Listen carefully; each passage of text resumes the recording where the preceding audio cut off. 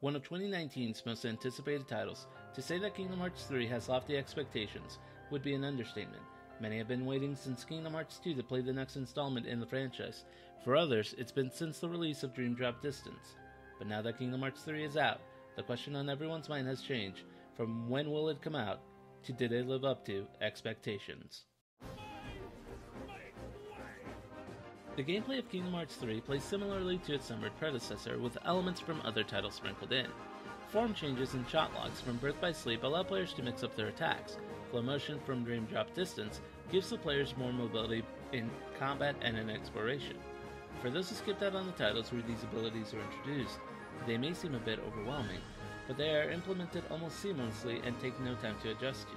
The partner AI has also been improved significantly, the biggest example being Donald healing you at a much more frequent rate. Situation commands are also a welcome addition to the Kingdom Hearts 3 gameplay. They replace the reaction commands introduced in Kingdom Hearts 2 and can range from form changes, team attacks, to attractions. The attractions, of course, being based on the popular Disney World rides, such as Space Mountain and the Mad Hatter Teacups. While these commands are not limited to one and can actually stack up to 3, it makes navigating them a little bit difficult, and more often than not, you may activate a situation command that you are not aiming for. The Gummy ship also returns, although it has been heavily overhauled.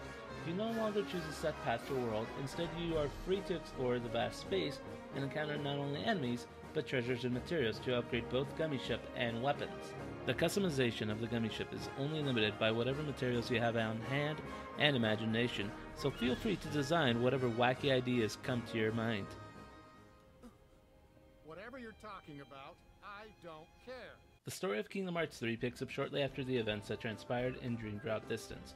Riku and King Mickey are on the search for Aqua, a Keyblade master from Birth by Sleep, as they need any and all Keyblade wielders for their upcoming clash against Xehanort.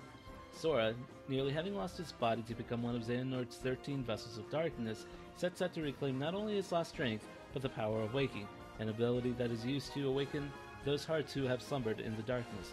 In typical Kingdom Hearts fashion, you arrive in each world, see that there's some commotion happening, whether it's via Heartless or the plot of the movie each world is based on, and help out. The pacing this time around is a little bit uneven. While some worlds integrate the conflict of the main game pretty well, others often push you towards the background and let the events of their own world transpire, with Sora having very little interaction.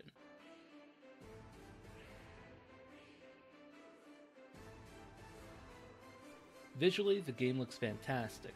The graphics rival that or even surpass the CGI films that the worlds are based on.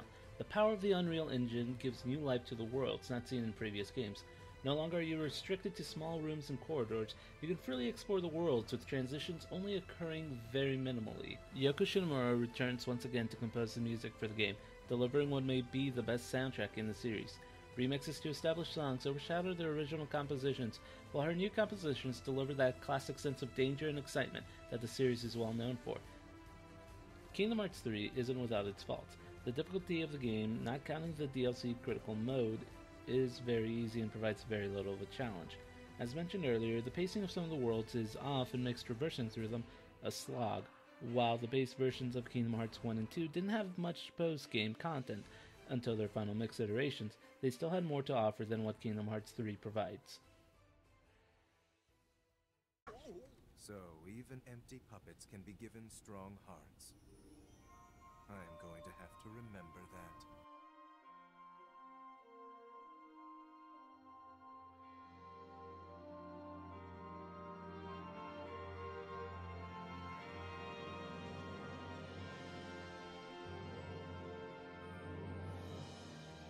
Kingdom Hearts 3 is the culmination of a saga spanning 17 years and 9 games.